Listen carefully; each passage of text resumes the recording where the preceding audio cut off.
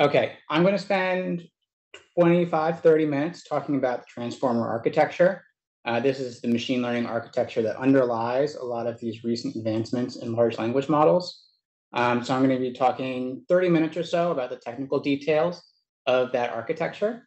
Then I will spend 5, 10 minutes talking about a project that I'm working on with Saloni, who is in the room, a wonderful, really great high school intern working on fine tuning some of these language models for an academic purpose. And then I'll spend the remainder of the talk and questions talking about some tools that I have liked using as a practitioner of commercial large language models. So I will get going there. I'll motivate this just by saying there's a type of problem that has existed in machine learning for a while that has been hard to solve by traditional means. And this is anywhere where I have a sequence input and a sequence output. And the crucial thing about sequence-to-sequence learning is always that I'm not sure how long the sequence is going to be. It could be 2 words, it could be 50 words, it could be time-based or something similar. So DNA is one of those, amino acids is one of those. And these two problems in language have been greatly transformed by the transformer architecture. And that's because a lot of these sequence-to-sequence tasks have issues in things like long-term dependencies, where usually when you have something like a Markov model, I have a state and I have my next state, and the only information I have is from my state 1 previous. But a lot of the time, especially in language, words that are 10 words away can be directly modifying each other, and our brains know it, but it was hard to encode in computer algorithms. Another part of it is that recurrent neural networks, which was the previous state of the art, I suppose, where you have one state that continues feeding forward and forward and forward through time, which then you train by unrolling it, like it shows on the right, is that this could be hard to train in parallel because every state depends on the previous state. So there's no way to train each of these in parallel because, well, I don't know what the output of my final state will be unless I know what my second to last output will be all the way back to the beginning. So this has to be trained in series, which can be quite slow. So there's kind of a bias because you're seeing what did work. And before this came out, it wasn't obvious that self-attention would be the solution to a lot of the field's woes. But the way it works is deceivingly simple, but works surprisingly well. And this idea of self-attention is that I have an input here. And let's imagine I have this input X, which is a number of tokens, which you can imagine here just to be words. And the other dimension is what we call embedding size, which I'll talk about in a little bit. But I just want you to grant me for this introductory segment that I can take a word and I can make a vector out of every word. And every column in that vector, you can roughly think about as another dimension of its semantic meaning. So for a word like queen, you might have a column that encodes for gender or royalty. Of course, the machine learning will never be quite so clear, but that's kind of how you can think about it. So you take each of these vector representations of every word, and the first thing you do is you separate it out into queries and keys. And then we have a third one called values that I'll talk about in a second. And you can think for now that this is the exact same thing. The key is just some forward projection of X, and the queries are also some forward projection of X, the same N, and imagine for now the same D on the other dimension. And what we do is we just take a pairwise dot product of these two matrices with each other. So for every word, I'm taking the dot product of that word's feature vector with every feature vector, with every other feature vector that is also in my input. And the output of that is what we call the attention matrix, which is an n by n matrix, again, where n is my number of words. So this n by n matrix gives me number of words by number of words matrix, where the idea is that every entry in this n by n matrix is kind of a pairwise similarity between the semantic meaning of two different words. So if something is very high in this attention matrix, it means that those words are related in some way, and they should modify each other more directly. We also take a softmax here. This is just a normalization that makes every row equal to 1, which helps for computational stability and things like that. And after we have this comparison of how closely every word modifies each other, we do another matrix multiplication, again with this forward projection of the input. So we multiply the values by this n by n matrix to get this output matrix Z. The output matrix Z is, again, taking my feature vectors, multiplying it through by the n by n matrix, which weights how much every word modifies each other. And it creates the Z matrix, which is n by, again, just matching this top one as the same D, which is like a contextualized re-representation of the feature space. So here, every word is kind of embedded in context of the entire English language. But on the bottom right here, you can imagine each word is now reinterpreted or recontextualized in the specific context of this sentence. So maybe an illustrative example would be to think of a homophone, which can be the same word with two different meanings. And here, these features need to encode for all of the different meanings, because every vector here is just a sequence of letters. A word is just a sequence of letters here. It doesn't know which interpretation or which context to take each word. So here on the bottom, hopefully, it's contextualized within the bounds of the sentence I'm looking at. Now, this is just a feed-forward operation. There's no training that goes on here. So then the question is, how do we train it? Well, the easy thing to do is just to throw a weight matrix that's trainable in front of each of these three forward representations. So I train three different matrices. I have WQ, WK, and WV. So this is a queries weight matrix, a keys weight matrix, and a values weight matrix. So each of these, it's a little bit harder to get to like a, I don't know, like a nice distillation of what these actually mean in human terms. But with an intuition for how these queries and keys are this kind of pairwise comparison, some people would say it's kind of like a database, where I take each word and then I say, okay, how is this word related to every other word in my sentence? And these queries and these keys kind of pull out different adjacencies between different words that you train over time as you train on long sequences of words, which I will talk about in a little bit. Then we also train this WV to maybe get a little bit more targeted about, okay, now the words need to be changed a little bit. These feature vectors need to change a little bit in terms of how I'm going to weight them after I have this n by n matrix. So you can see what this process looks like on the bottom left. Here, I take every key and I take every value. I just do a dot product. So that's a one number for each comparison. And then I multiply it through again by my values to get some feature output. Okay, I will stop there at the basics of the self-attention block for any questions. All right, if not, I will keep going. So here I want to motivate exactly what these word embeddings look like a little bit more. So I mentioned this before, where you can think about each column as having some sort of semantic meaning, though in the real model, these semantic meanings are going to be a little bit more abstract. But the idea is that the dot product of words that are similar is going to be higher than the dot products of words that are far away. So in the feature space, if these words are related, they should be closer in the embedding space. So here, cat and kitten are closer in this 2D projection of this dimension space than dog and houses. But one thing that you have to think of when you are trying to interpret and conceptualize these models is that even though dog and house are very far apart, they're actually pretty similar on a few different axes. They're both nouns. They're both things that you would see in your day-to-day life, where if I took the word dog and the word conjecture, maybe those words are quite different. But still, maybe they might be similar on different axes. And then there's also this idea that if I have two pairs of words that are different along the same axis, that difference, magnitude, and the direction of that distance should be pretty similar. So here, man and woman are supposedly only different by the gender of those two words. So they are different in this feature space, in the same way that king and queen are different. Now, of course, these models are pulling apart every little bit of context. So these differences will probably be less simple than they are shown here, but that's the general idea.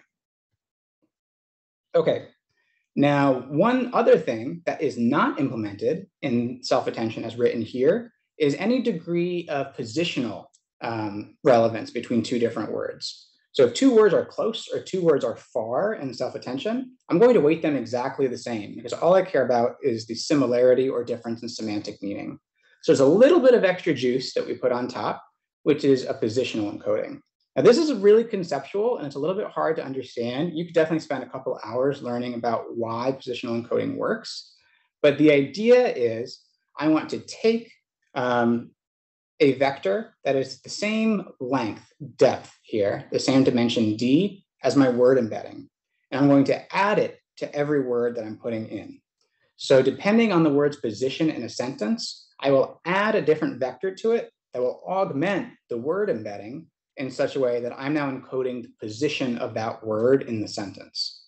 And the exact choice of positional encoding is a little bit fiddly, because at first you might be tempted to do something like what you do in a coordinate convolution in convolutional neural networks, or maybe you just add another feature on top that is from 0 to 1, and you have some linear spacing, which is the number of words you have. But that has a little bit of an issue where it destroys this dot product similarity that I had earlier, because if I have 1 that's being added to a word versus 0.2, the difference in magnitude between those two numbers is going to cause my pairwise comparisons to suffer a little bit. So the people who came up with this decided our positional encoding should be a 1 by d vector for every word, where the dot product of two positional vectors that are close to each other is higher than the dot product of words that are farther away. So the general idea is that words that are closer inform each other more than words that are farther away. But if you look at the magnitude on this plot here, it doesn't drop off to 0, because I still want to allow for words that are far apart to inform each other. Now, the exact structure of these vectors that have this property is a little bit more complicated and has to do with a little bit of Fourier analysis, where I'm going to represent each position as a sum of sines and cosines. And if you're interested, you can go later into exactly how they did it. But the general idea is that the frequency of these sines and cosines that I'm adding together increases as I move down in position, so that I know as I'm increasing in position, I'm never going to repeat the same sequence of sines and cosines again. So you can see what the positional encoding would look like as I descend through position here. But again, the only thing that really matters is that two words that are close together are going to be weighted more than two words that are farther apart. Okay, so now we have the pieces, and now we just kind of have to throw them all together. So what you will hear when people talk about transformer architectures is that we put them together in what is called an attention head. The attention head is just kind of the concatenation of the things that we've talked about so far. So I would take here on the left my words as input. So here they're talking about the GPT-3 architecture, which has a context length, that's the number of words I'm looking at a time, of 2048.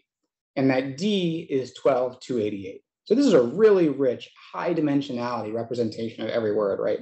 12,288 numbers per English word. And it's not quite per English word, they break it down a little bit more, but that's how you should think about it. We multiply through by WQ, WK, WV, and then we get our query, key, and value matrices here. Multiply through here, this is self-attention, softmax times our values to get the output. Then what you do is you do this number of heads times. So here, this one set of self-attention will probably pull out some semantic similarities or differences between words along some axis. So this might be like really understanding one homophone or something. But we want to understand a whole bunch of different similarities between words or between different phrases. Of course, the machine learning is broken out really abstractly, but we want to learn a whole bunch of these weight matrices. So we stack the self-attention head number of heads times. GPT-3 does it 96 times. And you can start to see very quickly how the memory usage of transformers can explode very, very quickly.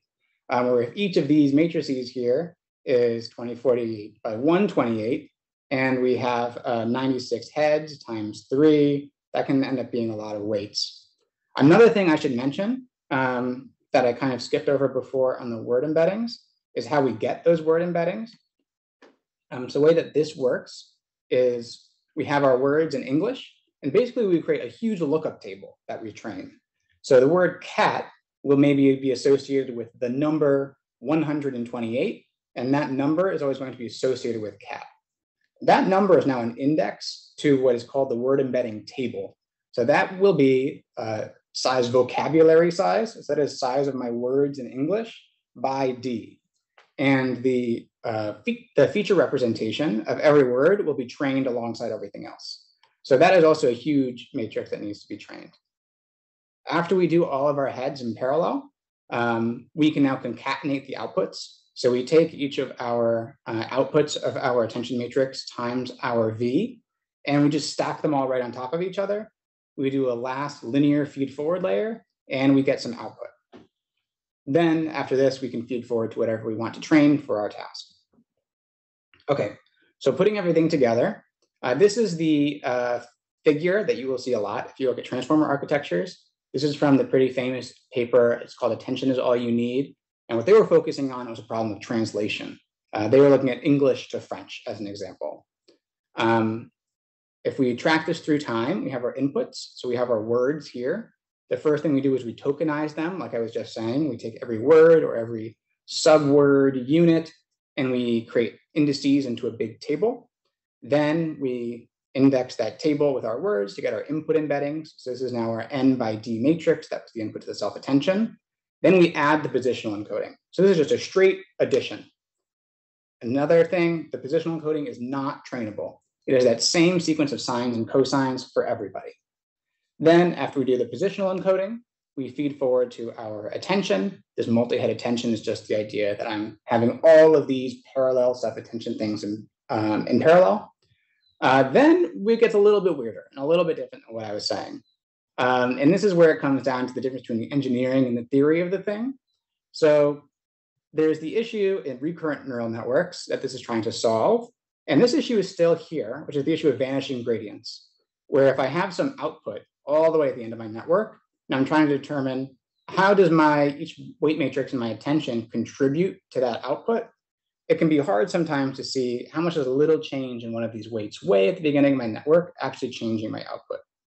So these layers right here, you can see that this skips. I take my input plus my positional encoding, and I just skip right over all the hard work I did in the multi-head attention I did.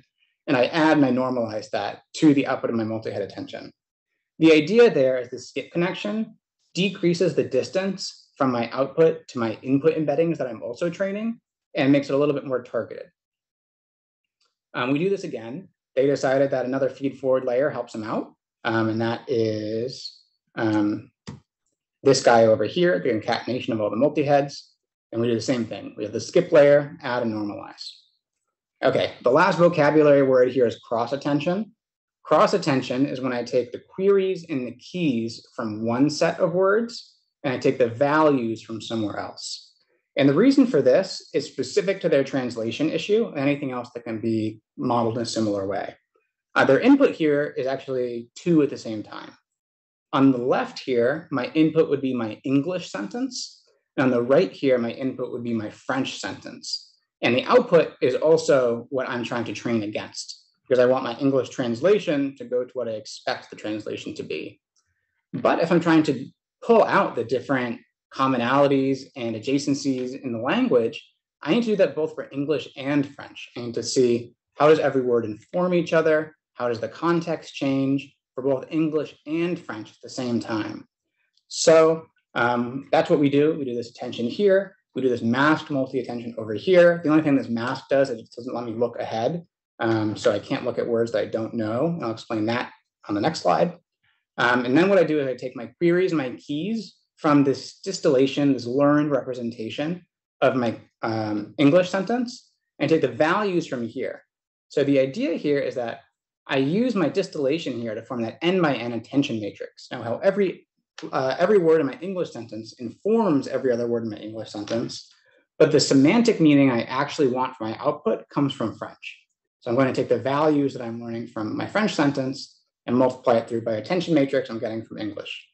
Same thing, add a normalize, feed forward, add a normalize, linear output, and then we get some output probabilities. Okay, so now that we have the structure of the architecture, we can now talk about what training regimes actually work for people. And what is 95% of the training of these models is what they will call unsupervised pre-training. Though I think it's a little misleading to call it that, because we do have very clear labels. What we do is we take a sentence so far, we take it one word at a time, and what we try to do is just guess the next word. So here it'll say not all heroes wear, and then it will get passed through this entire architecture right here. And then the output probabilities here is just a vector that is 1 by vocabulary size. And what I'm getting there is just what is the probability that any word in English could be the next word.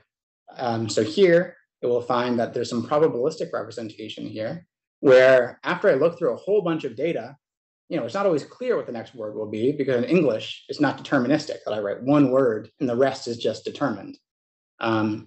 So depending on the implementation, I can either always take the most likely next word, or I can do what I think most people do nowadays, which is they take this as a probability distribution, and they just sample from this probability distribution to figure out my next word.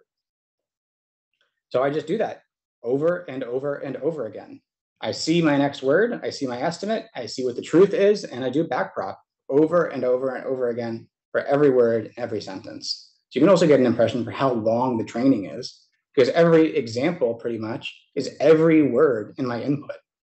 Another thing is that this input sequence is short at the beginning. So the common thing that people do is they just pad the end with zeros and they just say, I'm only going to look at what I've seen so far. All right. So this brings us to the actual GPT-3 model architecture, which looks a little bit scarier, but it's pretty much exactly what we just looked at. So this is the input. These matrix multiplications are just the same as self-attention as before, but they add a little dropout layer in here. Then we do some linear stuff to take each of my heads and concatenate them in parallel. Then we do some dropout again, do another normalization, and they found that if they upsampled with a linear layer, used a GLU here instead of a ReLU, it worked better. I don't really know the intuition there. And then they collapsed dimensionality back down, did one more thing, a dropout, and then they figured out what their output was. Yeah, could I ask a question here? What is a dropout layer? Yes. So a dropout layer is one of those things that seems weird, but actually works. Let me pull up a picture because I think a picture explains this very well.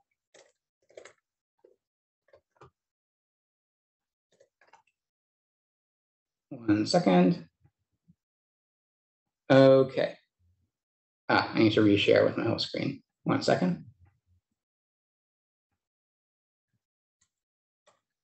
Okay, so it kind of looks like this, where the idea is if I'm training a neural network, I'm training a whole bunch of different adjacencies. I'm approximating a very complicated function.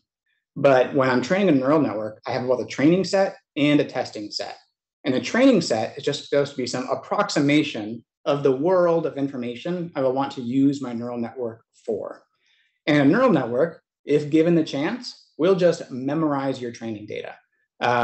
And that is something not desirable. Well, maybe it could be. Maybe you do just want some mathematical representation of your input data that you can just crunch through. But a lot of the time, I want to train on a subset of all the information that could exist in the world so that it does well in other areas, what we call generalization in machine learning. So here, what dropout is it's saying, in order to get a little bit more distilled in what I want to learn, I'm just going to set a whole bunch of the weights to 0, and I'm never going to change them. And this is a little weird. It's like, why would I destroy my neural network in order to learn better? But it's one of those things that kind of just works. By zeroing out a whole bunch of the weights, you're kind of asking it to solve a harder problem and be a little bit more targeted in which features it's actually adding to each other. It can't just use everything to learn everything. It needs to pick and choose what factors actually determine your output. So you can imagine it maybe is a little bit of feature selection, but a very low cost for the programmer, because I just say, take 25% of the weights and just set them to 0. So you'll see this a lot in really all machine learning areas, convolutional neural networks, feed-forward neural networks, and here it also works in transformers. Does that make sense? A quick question about that.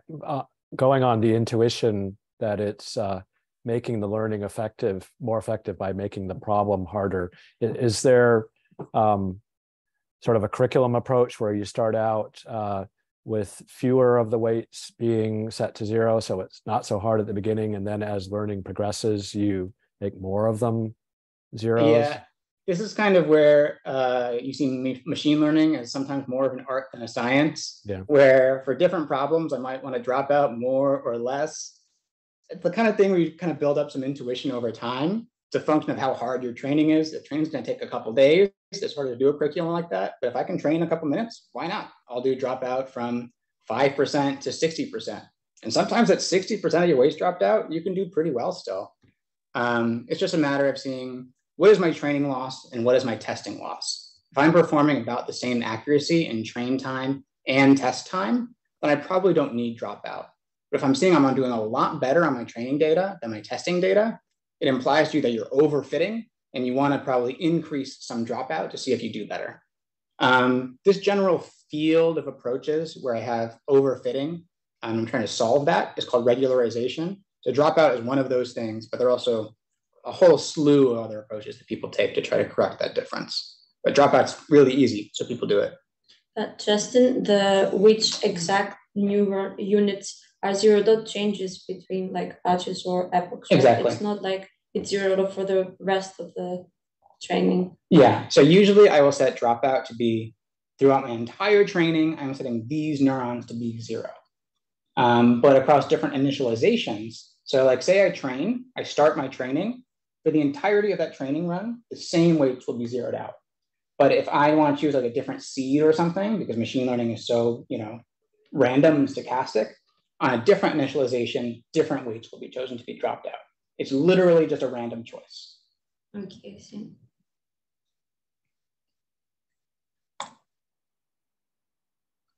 Okay. Yeah, so that's kind of it right now. For the architecture side, I guess I'll talk about the training data. So in reality, they don't actually predict words. They predict what they call tokens. So I think the current approach to tokens is that they split words every vowel. And they have some consideration where like double vowels are allowed. And they probably did some linguistics to figure out what worked best there. But what that does is it limits my vocabulary size because there are tons and tons and tons of words. They found if they split up each word into little tokens, that it's able to constrain the vocabulary size a lot better. And funnily enough, it will make up words for you if you ask it to. And it kind of gets at the structure of how words are created a little bit better, as opposed to just words where I'm only seeing how words are connected. Now I can kind of see how these chunks are related. 300 billion tokens. So they took a really sizable chunk of the internet to train these things on. And so I said this is called unsupervised pre-training. After this, there's additional other curriculum of training to solve some additional problems. So this as it is right now, like if you worked on GPT-3 a couple of years ago, the way that you actually used it is you would try to start a sentence and kind of cut it off halfway. So you would start with something like this, where you might type a robot must, and then the language model would finish everything else. But now if you use ChatGPT, you can ask it questions and it will answer. So there was a fine tuning on GPT-4 for ChatGPT, where they trained it again on question and answer data sets. So they would give it the question and ask it to make an answer. And they would estimate what is my answer and then how different am I from a real answer. So what it learned is what is the structure of an answer that people want. And I think that data set was actually pretty small, like a couple thousand question and answers, which is why you might see that ChatGPT has the same kind of structure and how it answers you a lot of the time. They like that because it makes it more predictable. Another thing that they have done to continue training is doing more of like a reinforcement learning approach to try to get outputs that are more desirable to a general public. So they have paid data labelers and proofreaders to take a whole bunch of different outputs from GPT-3 or GPT-4 and say, which of these are more desirable? Which one of these is more sensitive to certain subpopulations? Which of these is more positive or more negative? Maybe in general, we want to promote more positive answers. And this is where it kind of comes down to like, what do you actually want to do with your model? For a big company like OpenAI, they want to make sure that their outputs are palatable to a general public and that they won't have any controversies or scandals. So that extra step of trying to condition their model after it learns about how languages are related to each other helps them. Another thing that I could do is I can try to figure out, once I have these weights, how can I fine tune it for my task? So we will talk about that in just a second with Saloni's work. And the general idea here is that these models can be really, really, really big. Like the model weights right now can get up to hundreds of gigabytes for one model. which is way more than even the biggest production GPU from NVIDIA can handle. And is way out of most consumers' price range, and maybe even like technology feasibility range. Like if you were a corporation that wanted to train these, you probably just couldn't because they're so hard to get a hand on hundreds of these GPUs at once. And each one costs like $10,000, $15,000. So we want to figure out, can we fine tune these without training all of the weights at the same time? So there are a whole bunch of different approaches there. The general idea is you can freeze some weights. So you say, maybe I only want to train that last feed forward layer as one thing. Another thing that you can do is you can take this entire network as your output, and then you can just try to append a few feed forward layers on top and try to train that. That's called a hyper network. The most popular approach right now is called LoRa, which is pretty fiddly and complicated. But the general idea is it tries to come up with some like learned feature representation of the difference between your output, what you're fine tuning it on.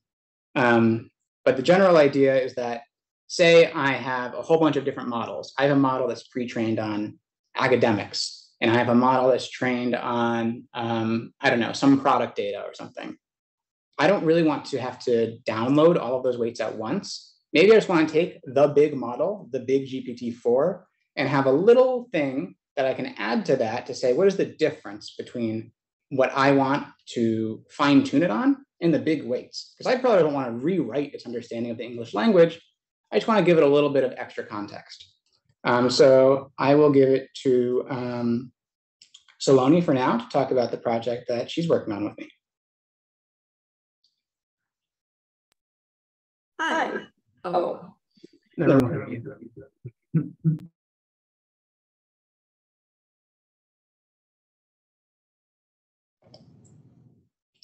Can you guys hear her? Can you hear me? We're not. Try again. Computer. Can you hear me now? Yes, we can hear you. Okay. So my project that I'm working on with Justin it's called Neural LLM, and it's basically trying to determine if we can produce good data to fine-tune an LLM with an academic graph. So we created this academic graph by starting with a few authors of interest in a specific field, so neuroscience in our case, and we picked 13 authors to start with. So, and we found all of those authors' papers, and we took all the papers of all those authors, and then we took all the papers that were cited in those papers and on until it built this network of papers. And so the original 13 authors have 488 papers, and when you go up one level, so all the papers that were cited in those papers, that gives you more than 81,000 papers, and 2 levels out gives you more than 19 million papers. And for a little bit of context, only 5 million papers are published every year. So just 2 levels up from this academic graph gives you so many papers as potential data for fine-tuning this LLM. So our LLM that we decided to fine tune was Llama, because Llama's weights are open source, so we can fine tune the weights straight away. A lot of the other large language models, like for example GPT, their weights aren't as accessible to the public, but there's been a lot done already with fine tuning Llama. Like for example, Stanford made Alpaca, which is actually kind of just like GPT with the question and answering. It's a way to fine-tune Llama on instruction following data. And so there's a lot of fine-tuning approaches already created. And our basic concept was, how can we fine-tune Llama without retraining the entire language data set? Because Llama is huge. The biggest one is 65 billion parameters, and that's approximately 130 GB of space. And so the one we're using right now is 7 billion to test out with at first, because they can get really, really big. So we'll be using LoRa to fine tune, and that reduces the number of trainable parameters by a lot, and the GPU memory as well, compared to if you were to fine tune it without LoRa. And additionally, there's one paper that came out recently called PMC Llama. So that was basically fine-tuning Llama on about 4.8 million papers from PubMed Central. And so that was trying to create a model that was very good at medical information specifically. So I'm using that as kind of a way to guide my fine-tuning approach for your LLM. Thank you, Saloni. Do you guys have any questions on that? The challenge here is really this step. I don't know if you guys have been following controversies with Twitter and Reddit about them locking down their APIs. But really, a lot of companies have found out that their data is very valuable to language model trainers.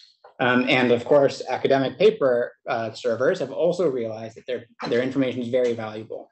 So getting a license, an academic license to text and data mine these huge paper servers is pretty coveted nowadays. You really have to kind of wait in line and do it very nice. I apologize to anybody who was unable to use Archive a couple of weeks ago because we accidentally made a mistake in the API call and they shut down Janelia's access to Archive for a couple of hours.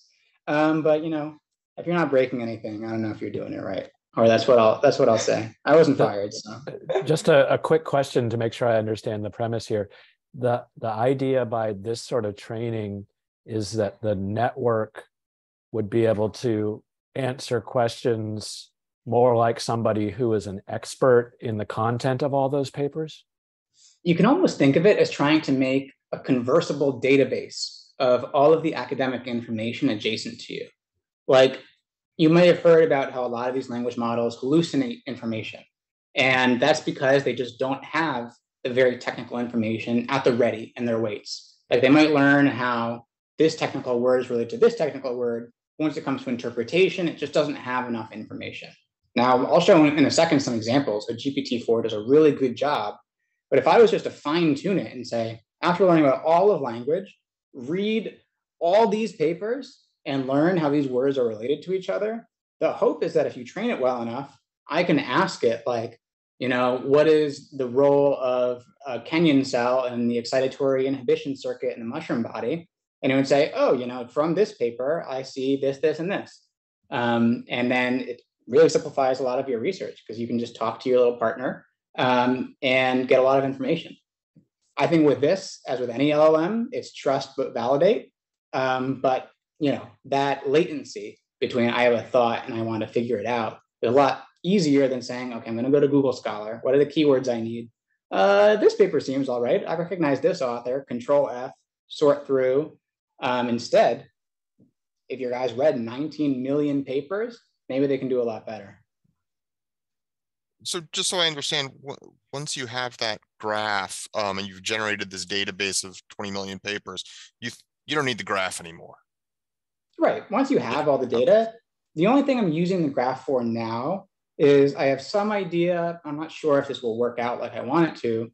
If a paper is closer to the people I'm interested in, I maybe want to train it more. So the ones at the top, the ones of the authors I like, let's really train those. Let's train these pretty well. But maybe the ones that are pretty far away, I give 1 or 2 passes. Yeah, the graph is more to create the data set close to me. But once you have it, all you do is turn all the text into tokens, and that's numbers that you shoot into the machine learning algorithm.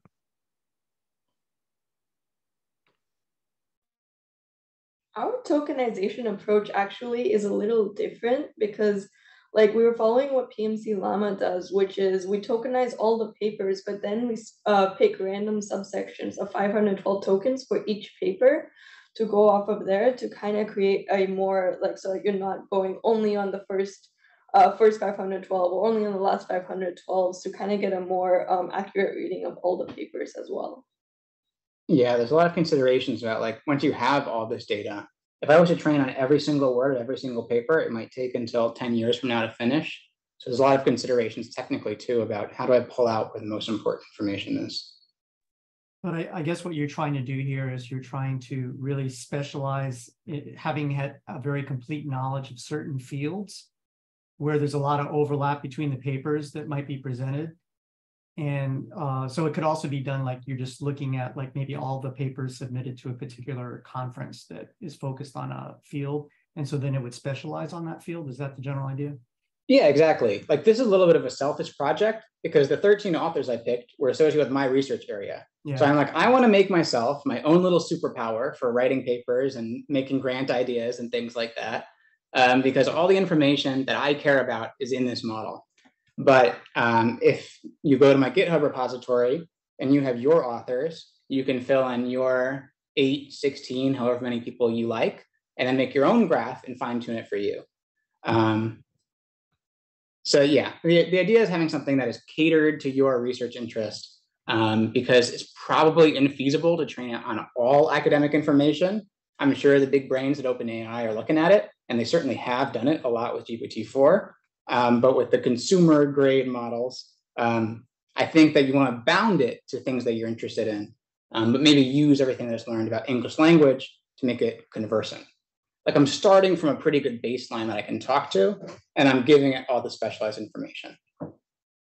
There's another technique which confusingly also seems to go by the name fine-tuning, which does not actually involve changing the weights.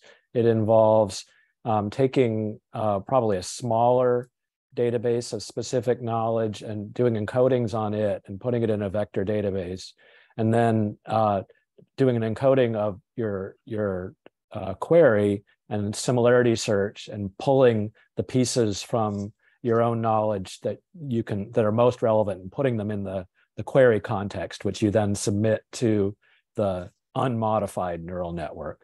Now, that seems to be a popular approach. There's a lot of discussion about how to do that with LangChain and various things like that. Do you have any intuition of when it makes sense to use that approach versus the approach you're doing here, which involves actually retraining the weights?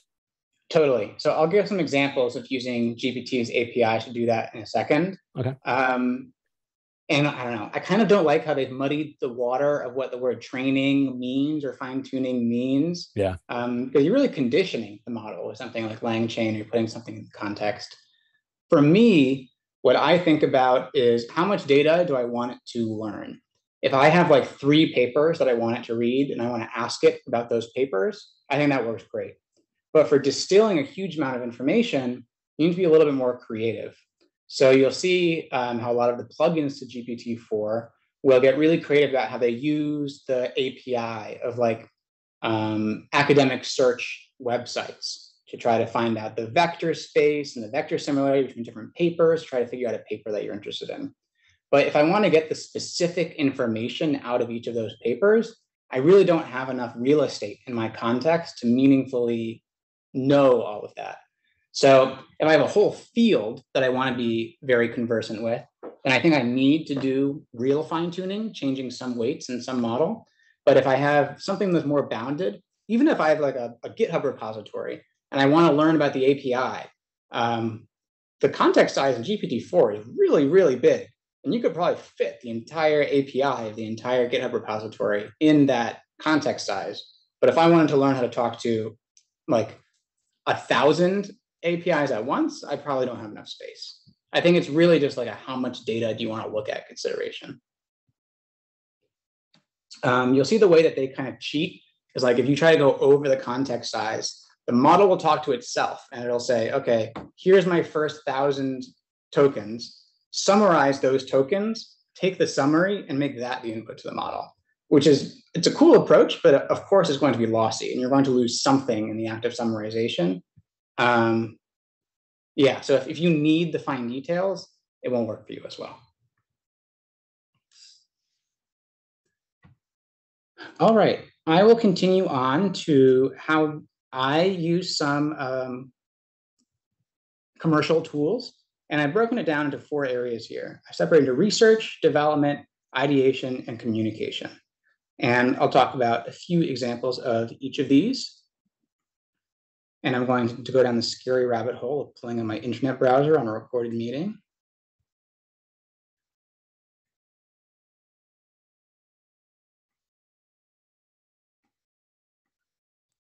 Okay, the first one I wanted to show here was that one that I was showing for the graph visualization. This isn't strictly an LLM tool, but it does some cool LLM-y things in the background.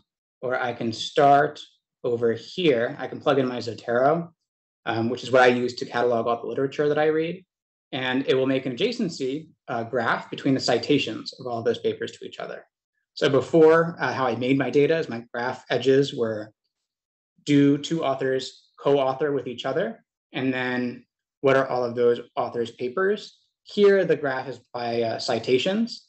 So I can take a paper and then it uses their backend LLM to try to say, okay, let's read all these abstracts and then let's go to our vectorized database of papers and let's try to come up with the most similar papers. And let's make a graph of citations of those. So I think this is kind of neat because you can kind of see which work is citing each other. You can try to find the little islands in the academia. So this is what I wanted to show at the beginning, just based on the work that Saloni was doing. I feel like this paper here was really relevant to these guys, and this guy over here is almost like a complete graph where everybody's citing each other. Okay, the next spot I wanted to go to was just using GPT. So I have a few examples here. So here is just GPT-4, no fine tuning, no plugins or anything, just looking at the output. Because I think some people who haven't paid for it don't know the step from GPT-3 to GPT-4, and it's pretty large. Here I'm asking it, can you explain to me the computational structure of the Drosophila ring attractor, including the origins of angular velocity input and landmark input, now the compass neurons project to later parts of the brain.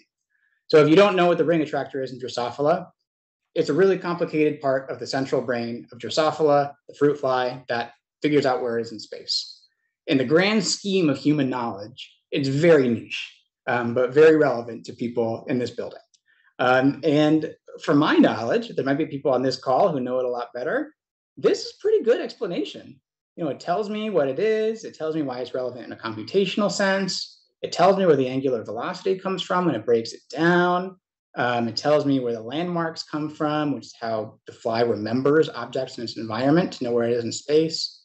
It tells me how it tracks that location. And it tells me how that information is projected to later in the brain.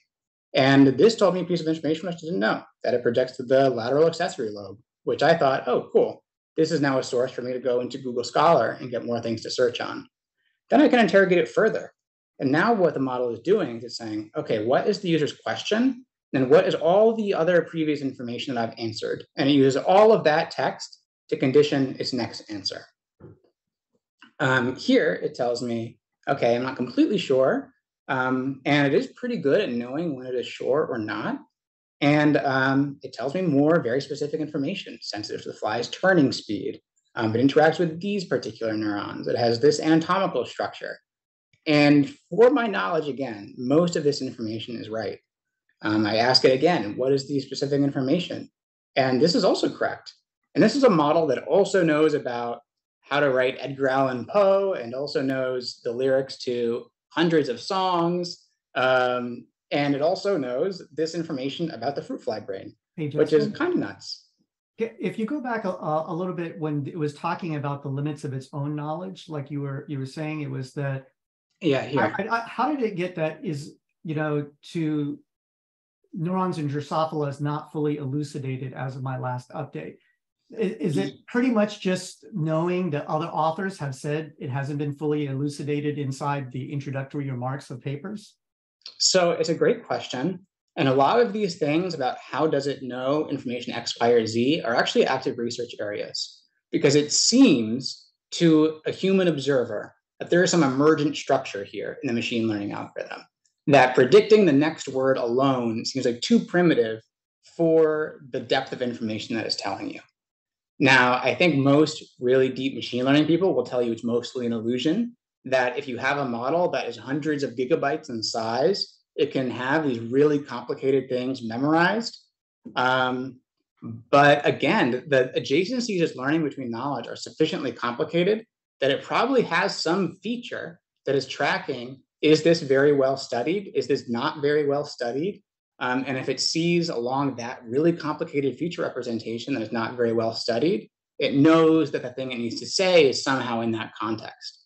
I think the first instinct is always to say that it must be memorized. There must be some paper that said that in 2021, it wasn't fully understood. And maybe that's true. But I think that I see enough of these occurrences and other people are talking in a similar way that it really does learn these really complicated things about information and about language. Justin, Yeah. how well does it recommend specific papers? So terribly. It is really, really bad at giving you papers. Okay. And if you say, can you give me citations for each of these? Yeah, that's what I was. Yeah, let's do it. I asked it something else here. ChatGPT-3, I think, gave me links that were non-existent. Right. It will say a paper and I'll be like, oh, that looks like an author list. That looks like a paper. That looks like a journal. And it's completely fabricated. Because that it probably only saw that citation 1 or 2 times. So it learned what citations look like, didn't remember what each citation looks like. That's a great segue to my next one. I'll skip this one. This is another one where it's like, oh, can you give me a history of preprint servers like Archive? And it breaks it down into a numbered list. And this information, as I looked it up, all of this was accurate. This guy started Archive here, and then it started splintering. Really cool stuff. So the next thing is, how do we give it a little bit of extra information to answer Zena's question? Like, what if we want citations? What if we want it to be engaging with real information and marry that with what it's learned about both the English language and really complicated basic information, or even pretty complicated information about particular topics? So here's where OpenAI will say plugins come in within GPT-4. So a plugin is just really an API call. It's really an API call with some wrapper. I see in the chat. I will pull those up too. Thank you, Philip. So here I'm using one that is a PDF reader. So here I gave it a paper. So here I gave it the LoRa paper. And I asked it, like, can you give me an overview of the algorithm? And it's pretty good. It does a pretty good job. Here it says, okay, I read the first 5 pages. Do you want to keep going? And it does a pretty good job. Cruising along on some examples, I wanted to talk about their code interpreter, because this is really nuts. Here I just said, do something basic. I said, just take sine waves as input and random integers as labels and make a 2-layer neural network. And this is really cool. It says, here's what I'm going to do. And then it says, here are some questions I have for you. It says, how many sine waves do you want? How many points do you want each sine wave to have? What are the dimensions of the neural network? And what I can do is I can say, okay, let's give it this many sine waves, I'll give it this many points. Then I can say, okay, how are the dimensions of the neural network are up to you. They should be small to be trainable, because it will actually run this code. And here, it created this code, and then it executed it. And you can see the standard error, the standard out here, and then it plotted it for me in Matplotlib. That's sick. That is crazy. Like, this code ran, and it showed me the output, and it also said, oh, my first one crashed, and then it figured out why it crashed, corrected the code, and did it. Here's my input data. Here it created the neural network. This seems like a reasonable size for what I asked it to do. And then it ran this neural network, and it produced output. Here it said, okay, here's my network structure. Here's my forward pass. And then it trained. It trained for 2 epochs like I told it to, and it got lost. That's crazy. Like, this is crazy. There's a bound to the kinds of problems it can solve, but this was a real problem that I can see myself asking. Like, if I use PyTorch for neural networks, and I haven't used TensorFlow as much. So if I ask it, can you give me example code to do this in TensorFlow? Well, I don't need to sort through 10 Stack Exchange articles that are not quite what I want. And it can just do it for me. Did you say that this is a plugin? Yeah, so this is one of the ones that they actually have. So the plugins here, they're all third party. So there are like this one, some random research group made this PDF reader. The code interpreter is inbuilt. Okay. Another one that they have inbuilt is internet browser. So you can ask it to search with Bing. But that one's shut down right now because they found that people are using it to get around paywalls, because OpenAI was paying for like Wall Street Journal subscription. People were just asking ChatGPT to summarize Wall Street Journal articles, and Wall Street Journal was like, no, don't do that. We want people to pay for our service. So they're trying to figure that out right now. Okay, now I want to talk about some other ones that use ChatGPT as a backend, but have a little bit of extra juice. So here's one called Find, Phind. And here I'm asking it to do something pretty fiddly scientifically. I'm asking it to register 2 point clouds using this specific registration algorithm, which probably has a few articles online, but is really mostly in academic papers. I want it to use this Python package. And that package almost certainly is not overrepresented in GPT. So what it does, you can see it will search, and then it will read the API for this package, and it will know, okay, here I'm going to import it. Here you can run it if you want. Then it's going to define it using that API, and maybe some Stack Exchange answers it found, and then it will actually cite what it used. So here you can see, here are all of the sources that it read in 15 seconds to give me the answer that I needed. And again, you will find if you use this, it works for some domains and doesn't work for others. But for something where it's like, this API kind of sucks, it's not very well documented, I found that those are really good areas where it can give me something to start on, even if it doesn't just work right out. But sometimes it does. I want to give another example of how this can be interoperable with other software. So I use a software called Obsidian for dealing with my notes. So you can see I have all my notes over here, and then it creates kind of a graph database. So it's a kind of a wiki, so I can click, okay, I want to click on this. I have this project, blah, blah, blah. And it creates a graph of all of the notes that I've taken. So here's like some of my knowledge in a graph. And somebody wrote a plugin that said, okay, I will take your graph here, and I will, you can talk with it, and you can make new notes and do stuff like that. And so many of these projects are popping up. Another one that I have for research here is called Elicit. So this is one that is kind of like billing itself as a Google Scholar replacement. So here I asked it, Drosophila, what is known about which types of neurons are spiking and which are graded? And what it will do is it will kind of extract, here are papers that I think are close, and then it will use the language model to summarize the abstract for you and give you an idea of what the paper is about. It also will tell you on the left here what it thinks the consensus is. So here it says, here's what I got from this paper, citation. Here's what I got from this paper, citation. I think that when I look at things that are things I know very well, it sometimes doesn't get the citations I would think are the most important, but it's pretty good. Here, this one is from Janelia, Gwyneth Card. And these are all like, people that are very well esteemed in the field. So it does a decent job of pulling it all out. And then what I can do is I can click on it, and it will give me more information.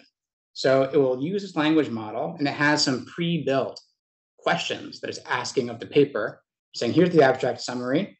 Here it's saying, what is the style of the paper? Here are the outcomes. This is probably based more for medical things.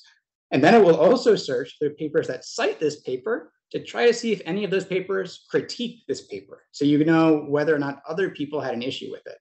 And then it will give you a little snippet of all the other people who have cited it, which I think is really cool. And is really, this part in particular, the other citations, has really helped me with finding out if a paper is salient to my research or not.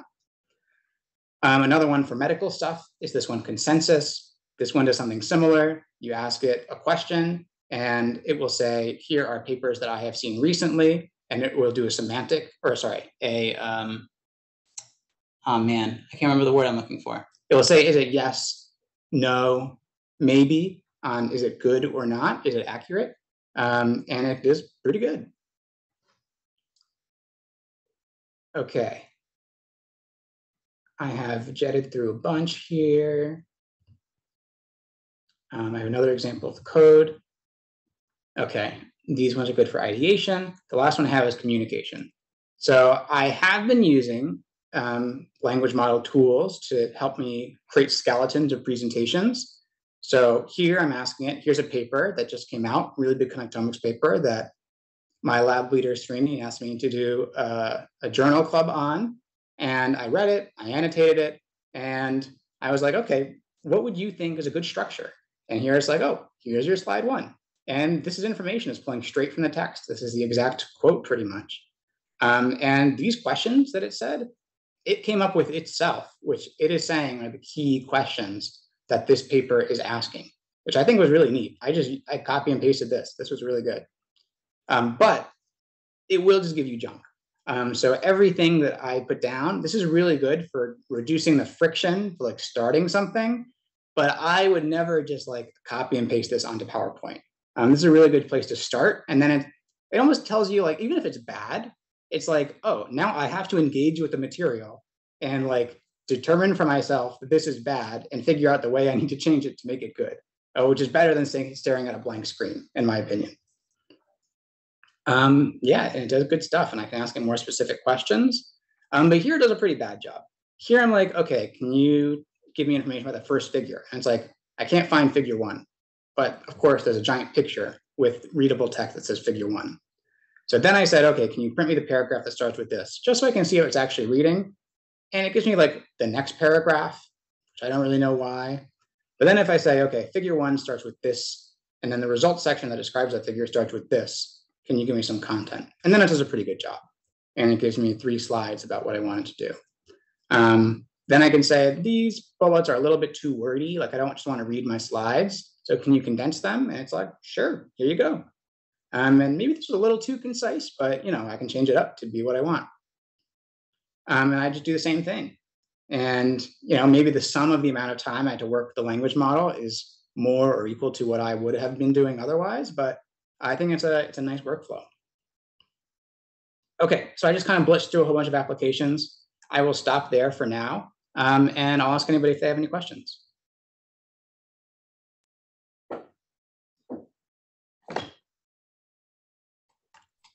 I'll leave it at this figure. I have a question. Yeah, what were you saying?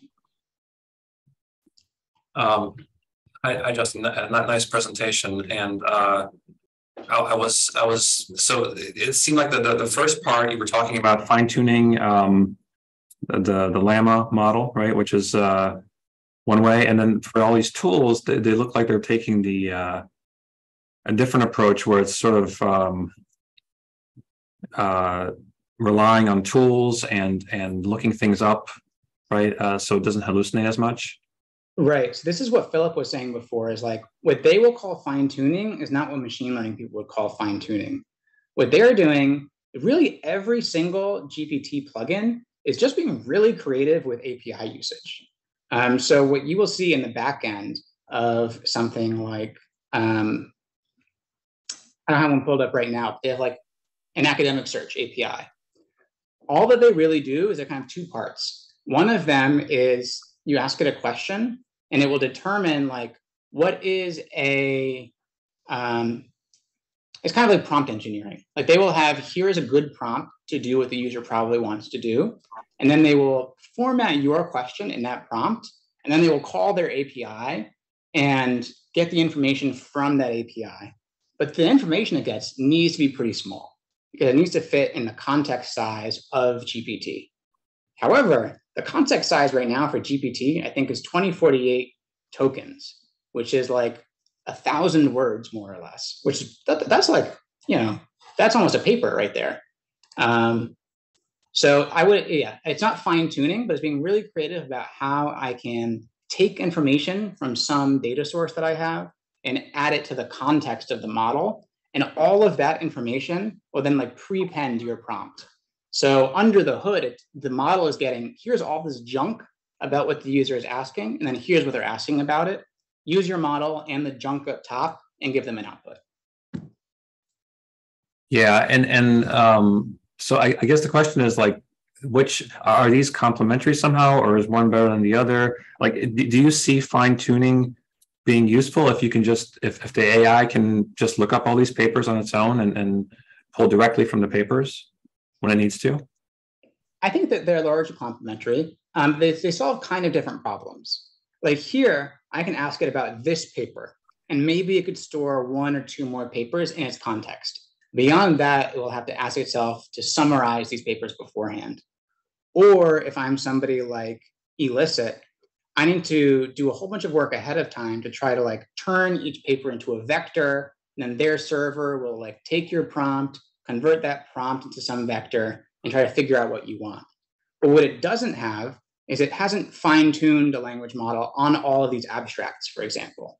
So every time I query the model, it needs to ping its own server and then reduce all the abstracts down every single time. But if you fine-tuned a model in a machine learning way where you're changing the weights in some meaningful way, all I need to do is just query the language model, and all that information is at hand. So if I need to find information about 1,000 papers at once or a whole journal's worth of papers, fine-tuning in a machine learning way will get you closer to what you want than here. Here, I would need to be like, here's a paper I want to talk to, and then I will throw that out, and I'm going to take another paper, and I'm going to talk to that. Yeah, that makes sense. The scale of what you're looking at, right? Is it everything, or do you just want to concentrate on one item? Right, right. So my workflow here, for example, is I will use the literature search tools to figure out papers I like. Then I will take the papers I like, and then I will pull them into the chat or something like that.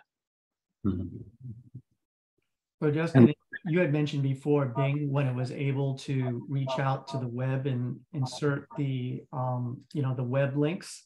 Was it doing something akin to, like, if you asked it a general question, it would gather up summaries that would fit within its context, or is it doing something different? So my understanding is that it will take your prompt, and then it has another prompt engineered little bit of text under the hood that takes this prompt and tries to figure out what is the appropriate search. So it will search using its own proprietary database, and it will somehow, the same way that Google does, rank those links. Then it will pull each of those links into its own context and then produce an output. So all this is doing is trying, like the entire website of find.com is trying to figure out, how do I make a prompt for GPT to figure out the information? And the idea is that if I put technical information in the prompt, then GPT will have that information right at hand, ready to use. So it sounds like some of the downstream sources of this information could be pretty useful in a proprietary way to companies. So like if Microsoft owns GitHub, they've got like Yeah, totally. So they will not ever show you exactly what their prompt is to determine this, because really they're just using GPT the same as you. And the extra sauce that they're doing is just figuring out how to use your prompt and their database to make you a better prompt.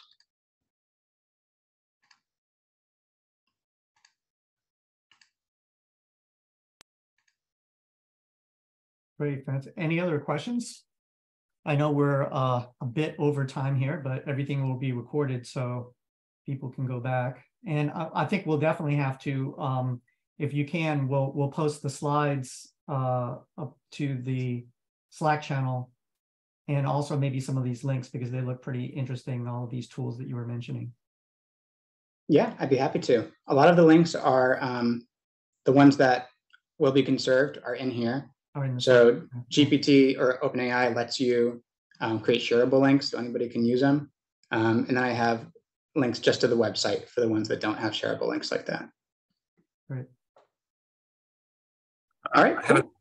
Yeah. There's a few more minutes. Just about, you mentioned hallucination, right? When you train that, fine-tune that Llama model with LoRa, it hallucinates certain things. I was wondering if I know with OpenAI, there's like this temperature parameter that you can set, and like I played around with it in the OpenAI playground or whatever they call it. And if you set it very low, it's supposed to hallucinate less, and maybe if you set it high, it just makes the words up even. I mean, but do you have any sense of how that works, or how that relates to this stuff? I don't know off the top of my head, but my intuition is it would be a meter on this probability distribution. So maybe if the temperature is low, it will only pick a word if the top probability is very confident or something like that.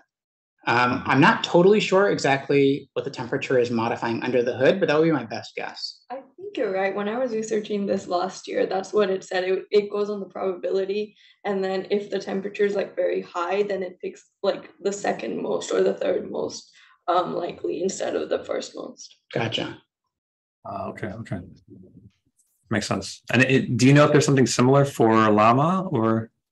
Yeah, I mean, Llama and GPT are essentially the same architecture. A lot of GPT's extra sauce is in how do they train it after the unsupervised pre-training, which is what is the next word task. And a lot of that is what OpenAI is keeping secret, more or less, because it's their special sauce. Another kind of editorial comment I'll make is I would almost think of OpenAI in the same way as Amazon. Like Amazon is not great for making like the best shopping website ever. They're more great for making this huge logistics approach where, they made 2-day shipping work and all of this. A lot of people will say that Amazon's more of a logistics company than a tech company. And OpenAI is kind of the same way, where yes, they have really gifted, brilliant machine learning engineers, but the really, really, really hard part of what they did was trying to figure out how to string together thousands of these, 20 grand graphics cards together or to train a gigantic model. For comparison, the biggest consumer grade model is 65 billion parameters, and GPT-4 has 1 trillion parameters. So that would be 128 gigabytes times 20 is 20,000 something gigabytes model size. That's huge. And how they are running inference on that in a couple of seconds when I give it a query is really crazy. Yeah. Well, thank you. Any other questions? Okay, well, thanks so much, Justin. This is really informative and I think a great bootstrapping effort for hopefully some of our future LLM focused talks.